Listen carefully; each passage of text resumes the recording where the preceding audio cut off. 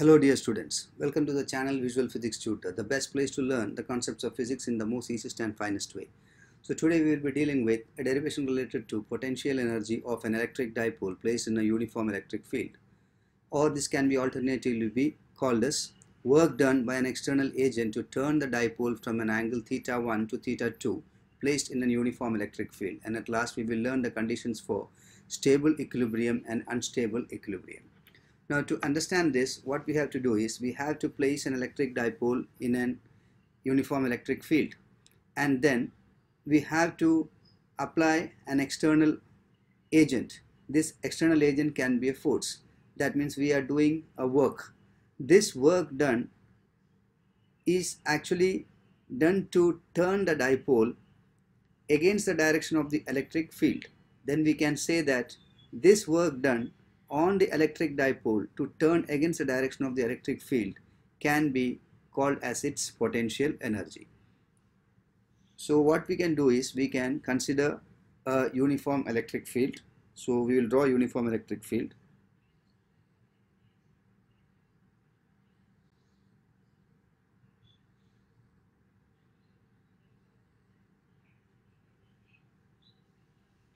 Now in this uniform electric field we will place an electric dipole.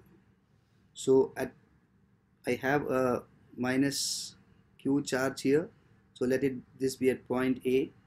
I have a plus q charge here at point B, and let them be separated by a distance 2a. Now this system constitutes an electric dipole. So you can see here the electric dipole is placed in an electric field. Now as in the previous derivation you had learned that a force will be exerted for this positive charge in this direction. So F is equal to QE. Similarly, a force will be exerted for the negative charge in this direction. So that will be F is equal to again QE.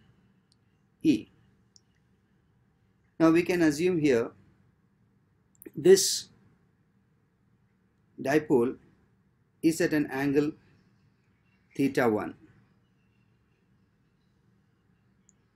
So now let us assume that now the dipole is placed this way. Now we have to turn the dipole against the direction of the electric field. So what I will do here, so I will just turn it this way by a very small angle d theta. That means initially the angle was theta 1. Now by moving a small angle d theta, now the final angle will be theta 2. That means for turning by a small angle d theta, I will be doing a small amount of work, that is dw. So I can write here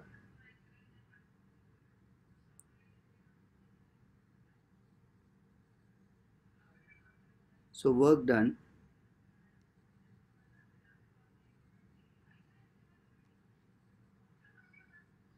by an external agent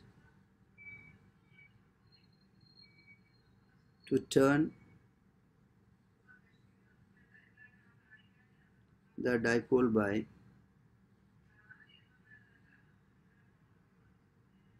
small angle d theta against the electric field from theta 1 to theta 2. So now that means now this is theta 1 here, so I can turn this electric dipole. Suppose now the electric dipole has been turned to this orientation, and the angle here made is small angle d theta, but the total angle now will be theta 2.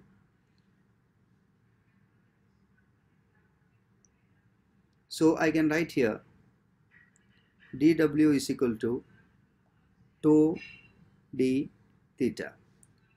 Now here the torque and the angular displacement are in the same direction, but the torque is a variable torque. So I can write here total work done W is equal to integral, I can put the limits theta 1 over to theta 2 tau d theta. But now in the previous derivation you have learned tau is equal to Pe sine theta. So I can write here, but tau is equal to Pe sine theta. That means now we can write here work is equal to integral theta 1 over theta 2 Pe sine theta d theta. Now we can take the Pe, the dipole moment, and the electric field out. So I can write here is equal to Pe theta 1 theta 2 sine theta d theta. Now the integration of sine theta is minus cos theta. So I can write here W is equal to minus Pe. I can write here cos theta. I can bring the limits to this side. So it is theta 2 and theta 1. Now I can write here the work is equal to minus Pe cos theta 2 minus cos theta 1. By rearranging, we can write here W is equal to Pe cos theta 1 minus cos theta 2. That means now this is the work done by an external agent to turn the dipole from an angle theta 1 to theta 2, which is placed in an uniform electric field. Now if theta 1 is equal to 90 and theta 2 is equal to theta, so we can substitute these values in this equation. So we can see here, then the above equation becomes W is equal to Pe cos 90 minus cos theta. Now you know that cos 90 is 0, so we can write here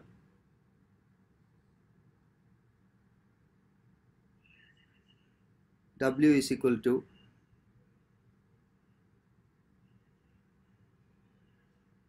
minus Pe cos theta. So this much work is stored in the dipole as its potential energy.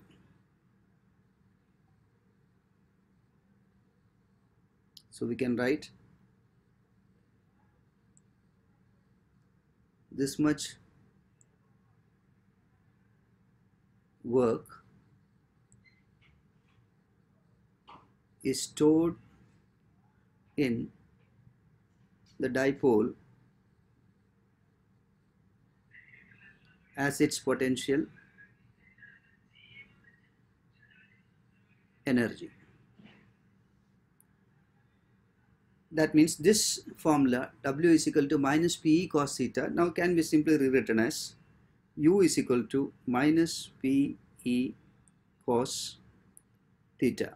Now to put it in the vector form, we can write U is equal to minus P vector dot E vector. Now let us study about the conditions for stable equilibrium. Now we know that for stable equilibrium,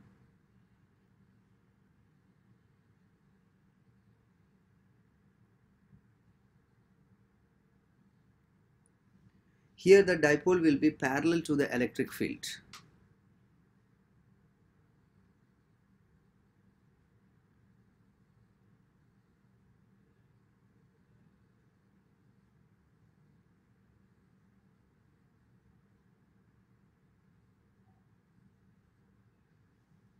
That means the value for theta will be 0. So I can write here u is equal to minus Pe cos 0. So that means cos 0 is equal to 1. So I get here u is equal to minus Pe. So you can see here, in this case, if the electric field is in this direction,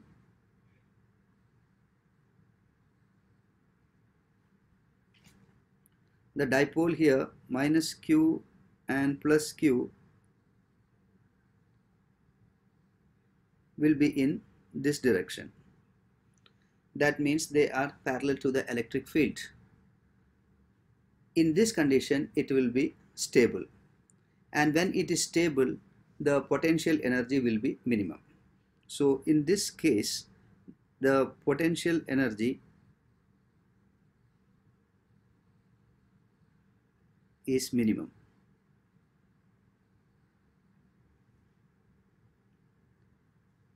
Now let us take the case for unstable equilibrium.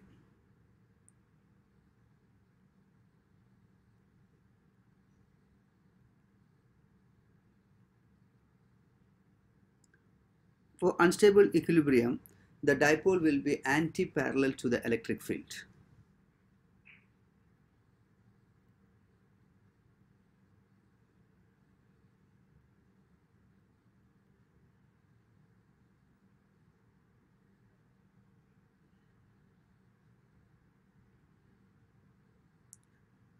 That means here theta will be 180 degree.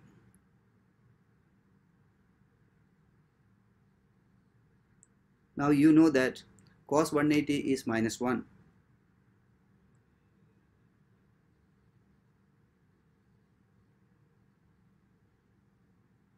So now we can write here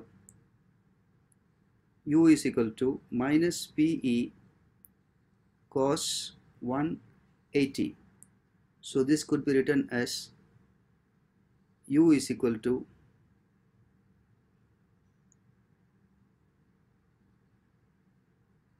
minus Pe into minus 1. That means here you get u is equal to Pe. So here the value will be positive, and when it is u is equal to Pe, the potential energy will be maximum.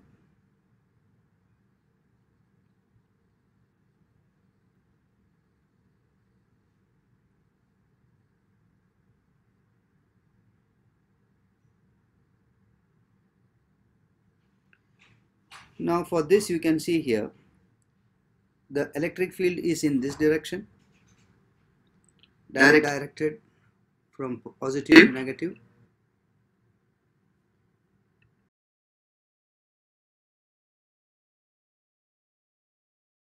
That means you can have the positive q charge over here and the negative q charge over here. That means now the electric dipole is aligned in the anti-parallel direction.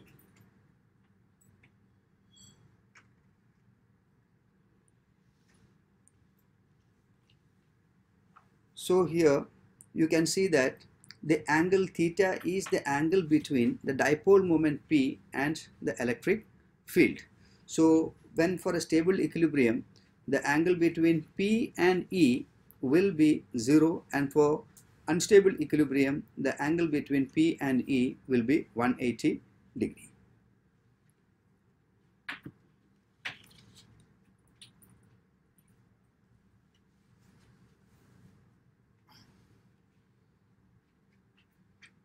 Hope you have understood this derivation, and thanks.